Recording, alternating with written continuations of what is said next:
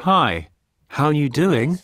As it is easy to understand, as we get older we are more likely to fall down because of balance problems, vision problems or even inadequate medication. Let us see what we can make clear after having studied tens of thousands of older people. Generally speaking, individual or collective exercise programs designed to prevent falls that work for strength and balance, such as Tai Chi, seem to be effective. Interventions to improve safety at home also seem to be effective, especially for people who are more likely to fall and when they are carried out by professionals. Let us remember some basic principles: unnecessary obstacles, such as carpets or furniture, keeping order, taking care of lighting, replacing the bath with a shower with a non-slip floor and firm handles, must be removed.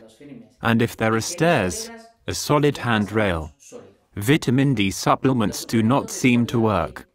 And in this regard, it is preferable to obtain this vitamin from fish, above all, and meat, and calcium, from milk and its derivatives, and combine them with walks in the sun.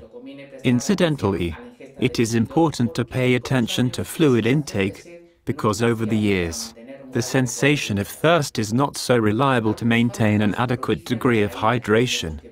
Some drugs cause falls, such as those that make you drowsy or dizzy.